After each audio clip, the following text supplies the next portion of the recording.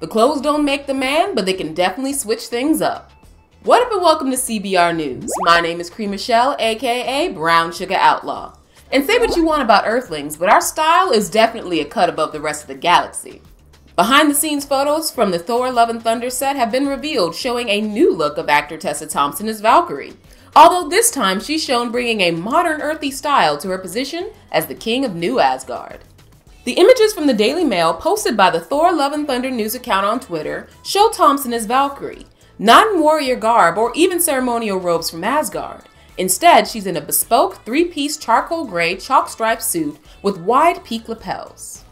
This look, which is a stark contrast to her looks in Thor Ragnarok and Avengers Endgame, give fans more of a peek into how the Asgardians have adapted to their new life on Earth. The new film, arriving in theaters May 6, 2022, will feature Valkyrie as she searches for a queen to rule New Asgard with her. Alright y'all, once again my name is Cree Michelle, aka Brown Sugar Outlaw. Be sure to check out CBR.com, the go-to source for comic book and superhero movie fans. Thanks for watching, and I'll catch you next time.